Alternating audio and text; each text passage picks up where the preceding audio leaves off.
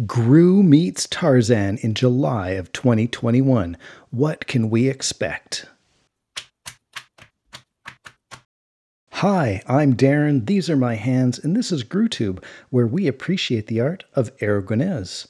Not too long from now, Darkhorse Comics will publish Groo Meets Tarzan, the first new Groo from Sergio Aragonés since 2017. That's almost 4 years since the Play of the Gods miniseries. And I'm probably as excited as you are to see how Sergio and Mark contrived to bring Groo the Wanderer and Tarzan together. Today we're going to explore what we know about the Groo Meets Tarzan miniseries and maybe take a guess at what we can expect. While we Groo fans have known that Groo Meets Tarzan has been in the works for a long time, let's start with the Darkhorse website announcement from May 7th, 2021, and I'll throw in some comments as we read. The infamous Groo the Wanderer returns in crossover comic Groo Meets Tarzan. Groo the Wanderer returns with some new friends. From renowned creators Sergio Aragonés, Mark Evanier, and Thomas Yeates, along with colors from Tom Luth and letters by Stan Sakai, comes the fun, meta, crossover comic Groo Meets Tarzan. Okay, Thomas Yeates is back drawing with Sergio, so we can expect the crossover art style to be similar to the Aragonés-Yeates collaboration on Groo vs. Conan, with Sergio's Groo and Yeates' Tarzan drawings occupying the same pages and frames throughout the comic. Also, Tom Luth and Stan Sakai will be coloring and lettering, which will be great to see, especially after not having Stan letter the Groo Conan crossover and Tom not being able to color that whole series either. The team behind the hit Groo the Wanderer become characters in their own creation while attending Comic-Con. Soon the comic versions of themselves find inspiration not only in their enthusiastic fans, but in their fellow creators too, especially those working on Tarzan comics. Sergio Aragonés finds a way to introduce the two characters to each other. Okay, some hints at how the story will work. While the Groo vs. Conan crossover took place within Sergio's head, I expect Sergio and Mark won't resort to the same trick again. Tarzan, the Lord of the Jungle, is set on a path that will lead him to Groo, the master of cheese dip, and the world of comics will never be the same.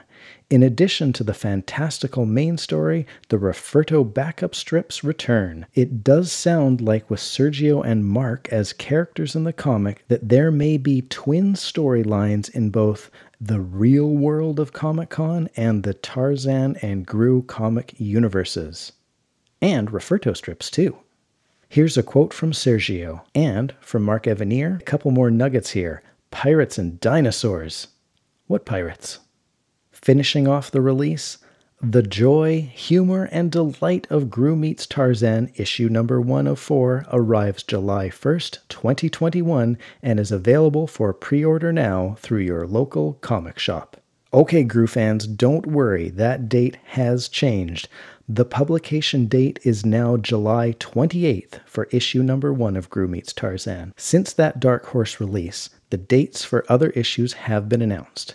Issue number 2, Wednesday, August 25th. Issue number 3, Wednesday, September 29th. And as I record this video, the date for issue number 4 has not been published, but it's safe to assume expect issue number 4 on October 27th. Prices will be $3.99 US, and it's a 32-page full-color book.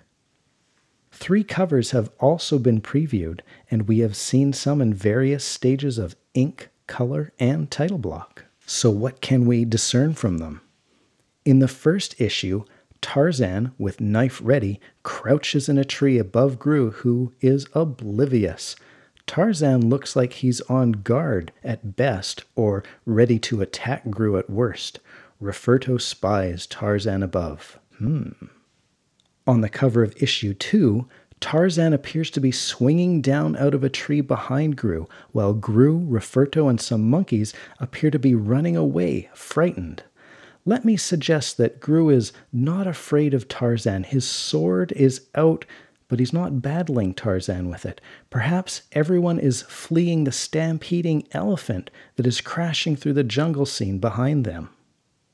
Looking at the cover of issue number 3, Groo brandishes his swords menacingly at a group of armed men. Rafferto looks back at Tarzan with a snarl as Tarzan holds the mane of a roaring lion with one hand, and his other appears to be ready to issue a backhanded slap. An elephant stands with Tarzan, and in the background, a volcano smokes. Could Groo and Tarzan be working together to thwart a band of poachers here? Perhaps Rafferto isn't snarling at Tarzan because Tarzan and Groo are enemies. Perhaps Rafferto feels threatened by Groo's new friend. And the smoking volcano? That suggests to me that the dinosaurs can't be far off in issue number 3. And as I record this video, there hasn't been an official release of the cover of issue number 4, so no speculation from me. Next, let's hit the blogs and the convention circuit.